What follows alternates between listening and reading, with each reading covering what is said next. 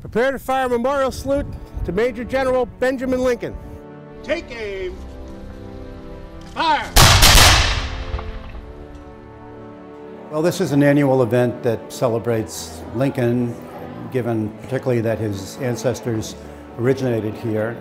I've been interested in history since I was 6 and never lost interest in it. I've always wanted to write history. I've written 2 books on Lincoln. One's called Our One Common Country, about a peace conference that Lincoln participated in with Confederate leaders in 1865, and the other is Lincoln's White House. As I said in my remarks today, I think it's fair to say that Lincoln was a flawed human being like all of us, but he may have been the least flawed person that's ever been president.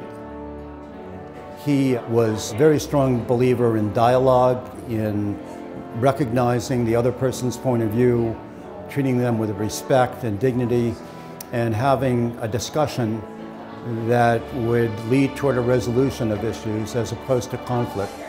And it gives you a perspective on what is happening in our time.